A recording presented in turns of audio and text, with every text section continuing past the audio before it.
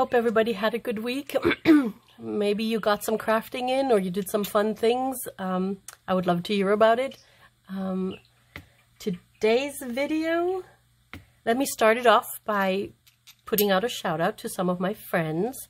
The first one is Sid. She sent me a huge box of ephemera that she collected on her travels.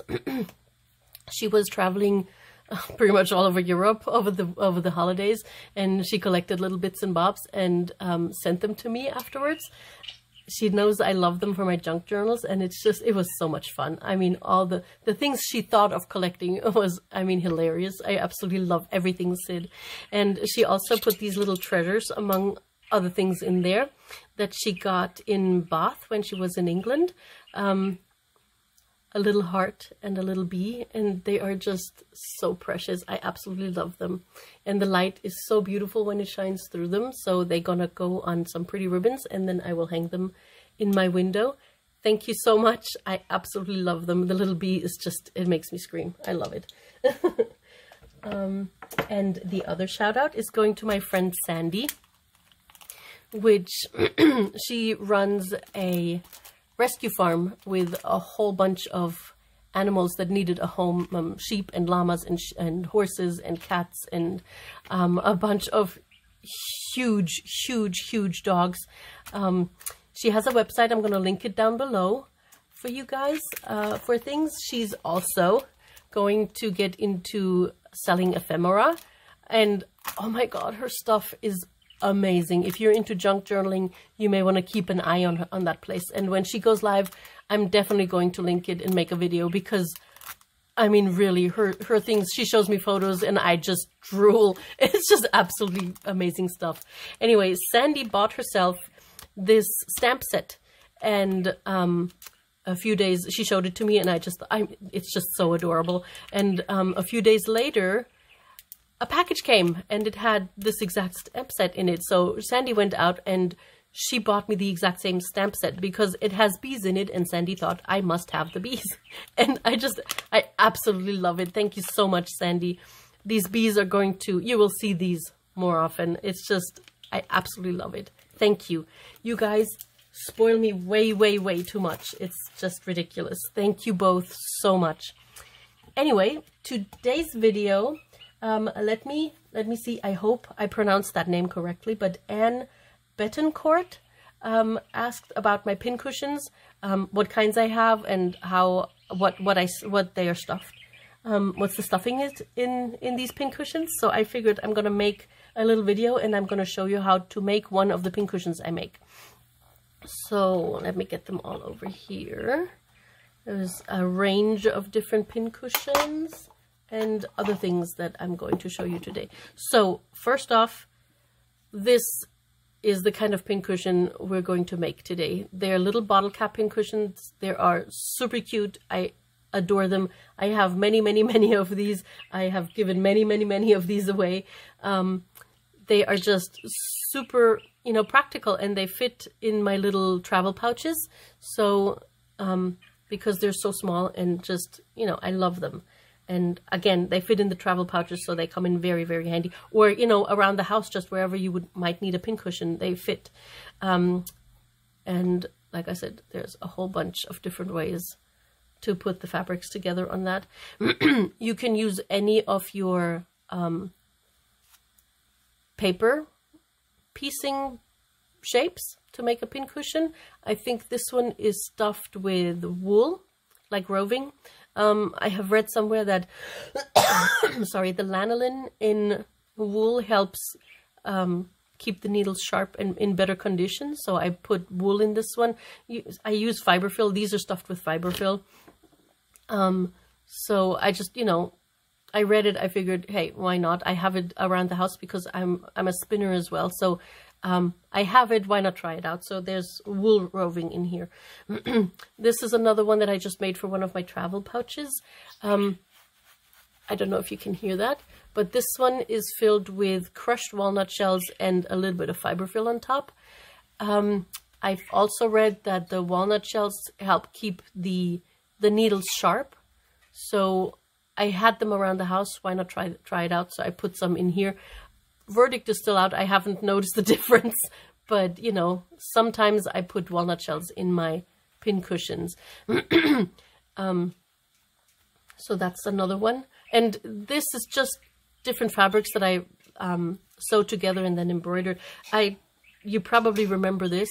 So you just sew bits of fabric together and then you cut out the shape that you want and, you know, back it with something. Or you could even just leave it, you know, this size if you need a bigger one. And this is not a pincushion at all. It's actually a trivet I made for my table where you put, you know, hot stuff on it. It is filled, it's very old, and it's filled with either rice or lentils. I am not sure. And it also had some lavender on top because, you know, if you put something hot on there, I figured maybe it would make it smell good. But I never used it as a trivet, so I wouldn't even be able to tell you. Anyway, I found out that needles stick really well in there and that it's heavy enough to stay put wherever I put it. So this is the one that lives on my desk at all times. I really like this because, you know, again, it doesn't move. Then this is a experiment, actually. It's stuffed with non-recyclable trash, like, you know, the plastic that sometimes pasta comes in, or, you know, candy wrappers, that kind of thing. That's in here. If you want to make one, and I originally made this because I wanted to make a bath mat out of it with different pebble shapes. So that's what this started out with. But as with anything in my house, it turns into a pincushion. It does work. Don't make the core of plastic too hard because then your pins won't go in or out. It does work. It makes a little bit of a sound when you push this in. I'm not sure how much I love this one. My cats seem to love it more than I do. They use it as a toy, so I don't really use it much as a pincushion because they use it mostly. Here I have a needle book that I made.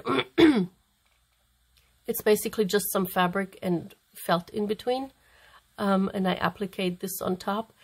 I like making pincushions or needle books for each project that I'm starting because it gives me a little bit of a smaller way to addition the fabrics that I'm going to use. Do I even like working with them? You know, how do they really look together or sewn with the thread that I picked for this project?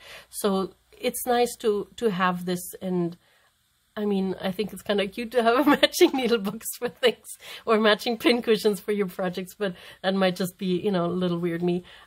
So this is in this little tin because this is how I carry it around right now. It's for my embroidery journal that Sandy talked me into doing this year. These are my favorite thimbles. I use leather thimbles. These are from a tiny Etsy shop here in Washington. I will link her Etsy shop. I'm not affiliated, but I absolutely love these. She makes them herself. They are, I believe, when I bought these, they were $7. I don't know if that changed at all, but I'm going to link them. I have 3 of these. She has different leathers. Some are tougher, some are not so, you know, some are a little bit softer. They work really, really well for me. I had the more expensive French one that you can buy that just didn't work. I mean, it was $20 and the needles went through the seam on the side and it got ripped up so quickly just by me quilting my little hexagon quilts, and it wasn't even done. You know, I had it maybe 2 months and they wouldn't refund or even replace it. And so I went ahead and I looked for something else and I found these, and I'm so glad I'm not going to get any other leather thimbles. And these work. I mean, I think Clover has some leather thimbles. I've not used these, so I wouldn't be able to tell you how they are. There's other places who make leather thimbles, obviously. Look around if you want to try them. These work for me, so that's what I stick with. Again, not affiliated, but I'm going to link you the shop, the Etsy shop. This is a travel sewing kit that I just recently finished. I made a little push closure there. I need to make a pincushion for in here. I haven't made one yet. This used to be, a friend gave me this. This used to be one of these boxes. And this box was in Sid's mega ultra giant ephemera box. The new ones have a magnetic closure, which is really, really great. The old ones used to have a ribbon closure, which I just cut off because it was a black ribbon and I just did not like that for my little traveling sewing kit. But these, you know, they work great. You throw them in your purse and they're pretty good. Oh, usually this lives in here too. Oh, there we go. So if you want to see how I made this, I plan on making a couple more. So just leave me a comment and I can definitely make a video on how I made this. It's a lot of fun. So for today, I figured we are making one of these. They're easy and fast, and I mean, they come in so handy. It's not my original idea. I cannot remember for the life of me who came up with it. If you know, please link, because I would like to give credit where credit is due. It's a great idea, and they're easily made. They're great gifts for people who sew. They're also really great in swaps, you know, just as a little extra. What you need: a bottle cap. This is for my water bottle. You can use the soda bottle caps, you know, anything this size. I haven't tried them out on bigger ones because this is the size I like, but by all means, if you have a larger bottle cap, go for it. You need fabric that doesn't ravel. I like to use felt for the bottom in any kind of, you know, color. This is faux leather that I used, but it's really, really hard to sew. I don't want to do this again. Some felt and then some fabric for the top. And I chose this cotton. You could use lace overlays. You can use something that you already embroidered on. You could use just plain fabric and embroider on it, and then make it into the top. That's, you know, it's all how you, whatever you have, whatever you want to use. So first things first, you need to grab a marker. You may not want to use a Sharpie, especially not a red Sharpie on white felt. I'm just going to do this because I want you to see what I'm doing. Grab a marker that doesn't bleed through your fabric, you know, so that you don't have to deal with the fallout after. So what you do is you can either, you want your felt to end up right here at the top of the bottle cap. So what I do is I hold it there and I wrap it around. I'm not sure. Yeah, this isn't. So I'm going to use this end. Oh, I can use this end probably.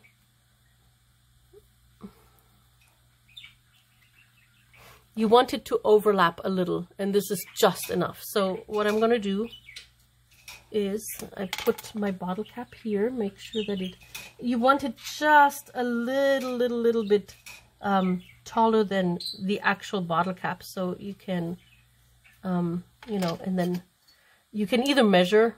I'm not big on measuring. I'm, you know, eyeballing most of what I do. And then you just, oh. I don't know why this ruler has that notch. It's fairly sharp. I found this actually my husband found this on the road and he brought it home for me because he knows you know, I can always use rulers. I don't know how this happened. It happened before I got it. And then you use your bottle cap again, flip it over. I trace it this way like so. Just trace it around, and then here we go. You use your scissors, and we already made this strip a little taller than the actual bottle cap, so I can cut this on the mark actually. But for the for this, you want to cut it out just a little bit outside of the line. Not too much, because you don't want it too big. But just a little bit outside the line.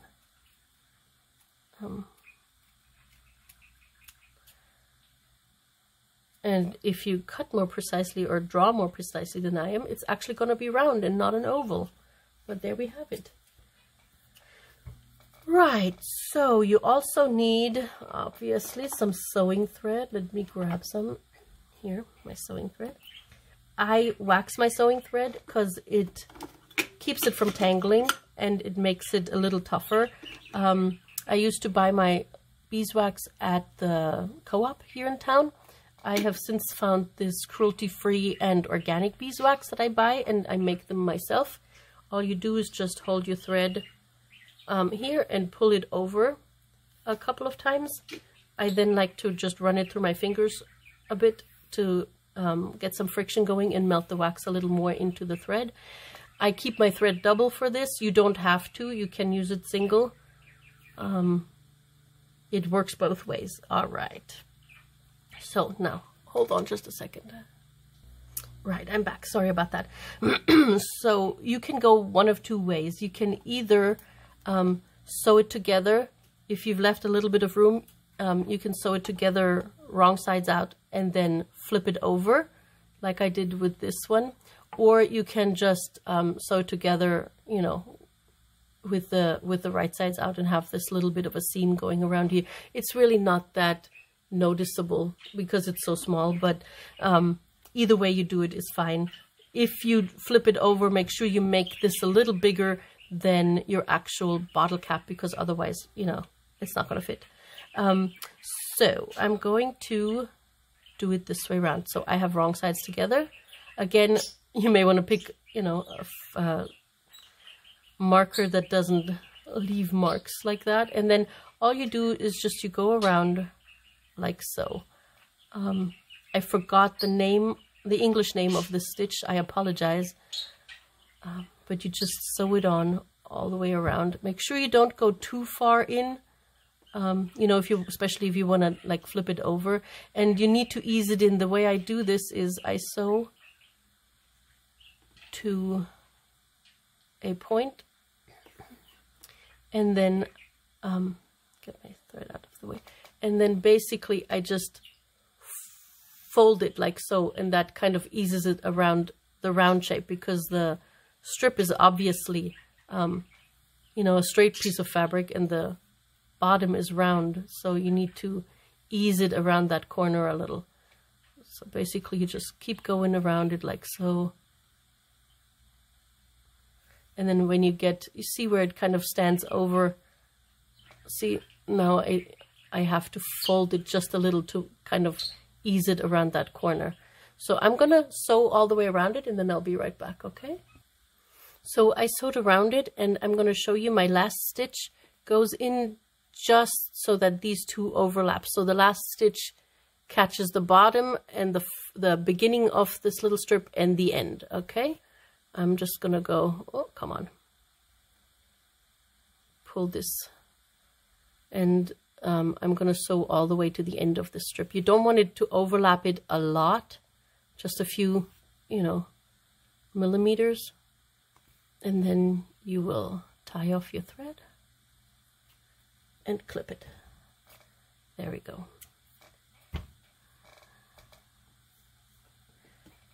Now I flip it inside out.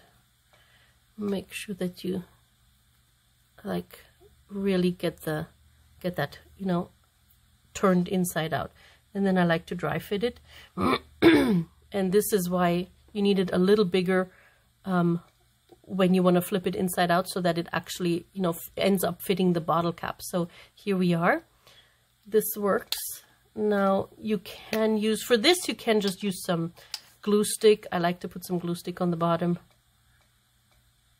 right there, and then maybe around the edges a little, just a little bit. There we go. And then you pop it in here and you make sure that you adhere this and pull it up towards the edge. Now if you left a lot of room there, you could maybe cut this a little shorter, but honestly I like when it stands over just a little bit, like so. Okay. Oh, I meant to use this actually for the top edge. I wonder if I can still sew this on. I probably could just glue it around the edges once it's all. Yes, that's what I'm going to do. So so we're here now, and then you would finish sewing this up. And for that, I probably leave my thread. You can leave your thread double for this.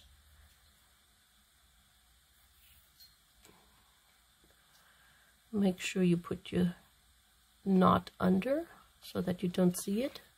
And again, you would use something, you know, that is more in line with the felt fabric, with the felt color, so that you wouldn't see the stitches here. And all you do is just, again, sew this up. You could probably just do a running stitch up there. Ow. Oop. Or a back stitch or whatever you like. You could maybe use some embroidery floss and put a little X right there or whatever. You just want these two bits to be together, you know, that they don't like flap around. There we go. So that's the bottom. I'm gonna end this thread, knot it, and then I'm sticking it just back through here. Oops. Oh, wonderful. Right, and clip it there. Okay, this is standing over a little here, so I'm going to even that out a bit. If you measure, that won't happen. But, you know, I don't. Which can bite you sometimes. Okay, so this is done. We set that aside. And then you need your fabric that you want for the top. You don't need a huge amount. A little bit will do. I use any shape you have that you can put on here and trace. You would obviously trace it on the back unless you have a little you know, image that you actually want to have on there. Where's my, here it is. You trace around it, just like so. You could just cut out a square, really. It's not that. You roughly cut this out. Does not have to be, you know, balls on accurate, as my cousin Minnie says. You just want it. There we go. Then you grab some more thread, and for this I have it double again. Or you could use crochet cotton if you want something stronger. Where did my needle go? I'm just going to use this one. All right. Oops.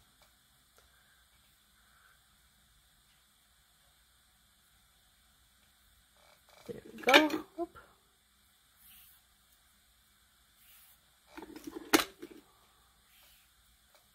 Wax your thread. And running your fingers over your thread a little before you start sewing with it, and maybe even before you wax it, helps to get that over twist out a little. That also helps a little with it not tangling up as much. So you always want to do that. Okay, and then you just go in a running stitch all the way around this, all the way. Because we want to gather this up. It doesn't have to be great, doesn't have to be super even. Don't make the stitches too big because you want it to hold the stuffing in. But, you know, it doesn't have to be like amazingly accurate and pretty because it's going to be hidden. So I'm going to finish this really quickly because I'm pretty sure it's boring to watch. I'll be right back. Right, so I sewed all the way around, and then all you do is just pull on the end and make sure it all gathers up. You grab your fiber fill, and I have a tendency to overstuff these things. So I usually just grab a little bit and stick it in here. And then like I said, I dry fit it all together before, because again, I have a tendency to overstuff these things. All you do is pull here carefully. You don't want it to rip. And, you know, here is your little pincushion.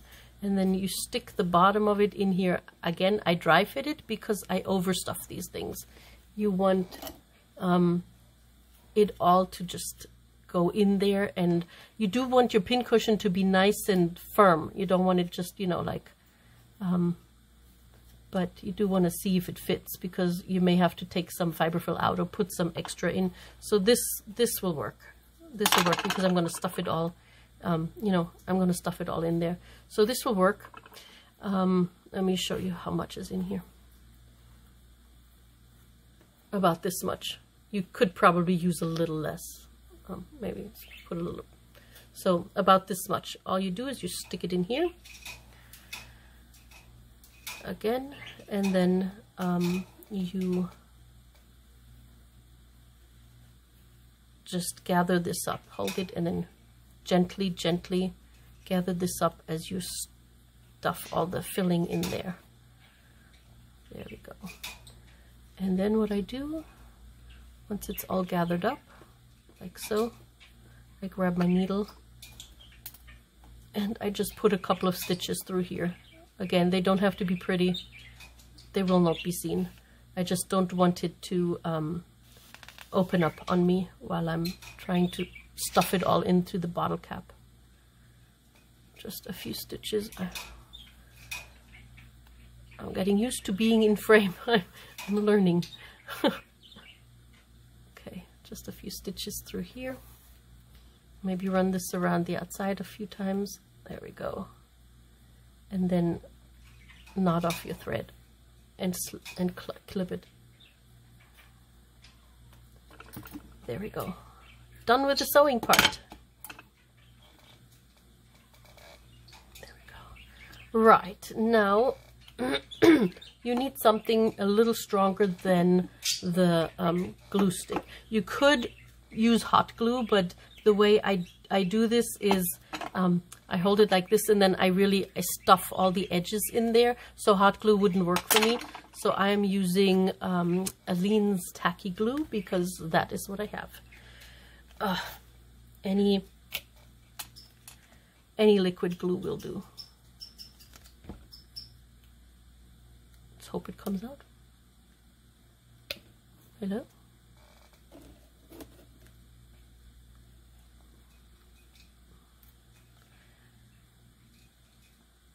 Oh, come on. Oh, let's see. Apparently this doesn't work too. I have more. I have this craft glue, but the tacky glue honestly is my favorite. But school glue will work too. And glitter glue, I could use glitter glue, but white school glue would also work. Or the what's it called? Poster board glue, but that smells, the poster board glue. So you want to get glue on all of these places. Okay. All right, that's that. Glue everywhere. And then you take this and you stick it on here and you start just sticking all of this down there, like so, all the way around, and kind of make sure that you hold it, that it doesn't come back up. You don't want it to come back up. All right. One more, come on. All right, so you can, if you have a big clip, you can clip this and let it rest for a while. I don't have one of those really big binder clips. I mean, I have one, but my bird is using it to keep up his mirror and I don't want to take it from him. So you would clip this and let it dry, obviously, or you can, okay, let me just, I need to weigh this down really quickly. Does this work? Yes. I don't want to have this fabric cushion pop up again. So what you do once it's dry, or once it's, you can even do it before it's dry, like I do. You grab this, and I like to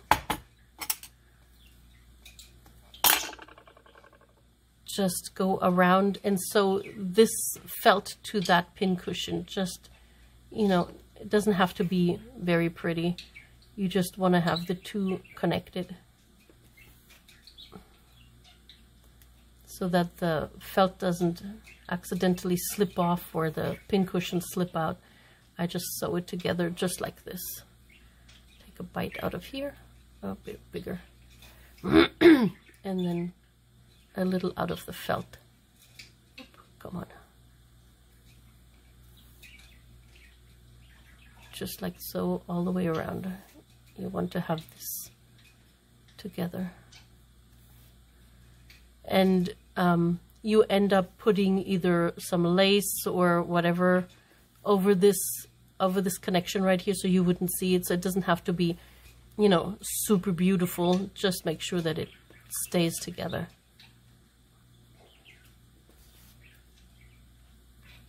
There we go. That's the end. You tie off your thread.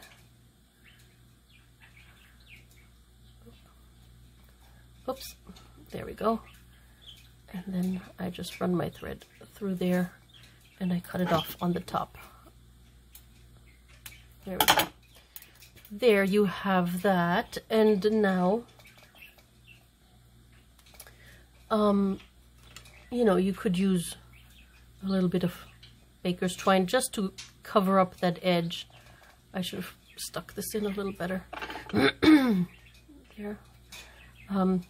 Just to cover up where those two fabrics meet, make a little bow over here with the baker's twine. That actually would look really cute. Or some little bits of lace. Not this, I don't like this one.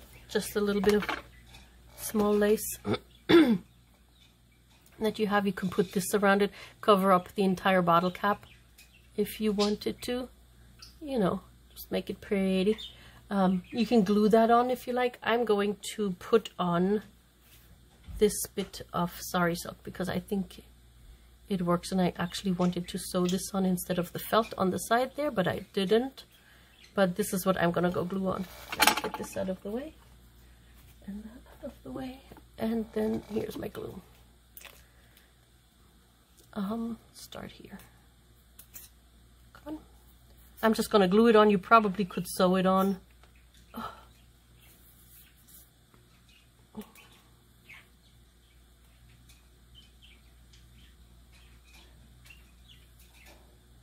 Which is probably actually the better idea to sew it on, but you know, why not live dangerous once in a while? So I'm gonna start here. I'm just gonna run this folded in half all the way around.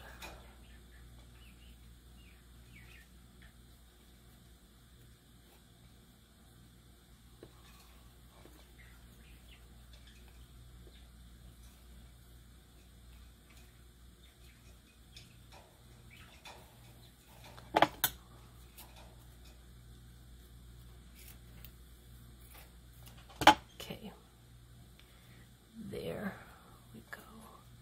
And I think I will sew the end here over. Nah, I'm just gonna glue it. What the hell? In for a penny, right? Okay.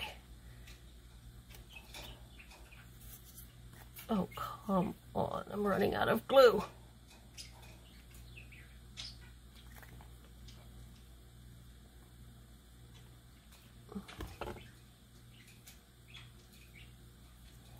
And then when that is done, oh, I don't like that. Off with you. You could, oh, I have a little shell right here that I thought would be really cute. I'm sure the cat got it. Okay, let's get a different one. Oh, right here. So you could use a little shell or a button. That's a button too. You could like glue a little shell on here. Oh, I think that's really cute. And there's glue, so that's what we're gonna do. Where did the rest of the glue go? Here. So you just, you could probably use hot glue for this part. Again, I probably should have sewn this on, but oh well. Oh well. I might just go around it a little bit later with some stitches. But there you have it, a little tiny, and I could have hot glued this on. Oh well, this is a mess now.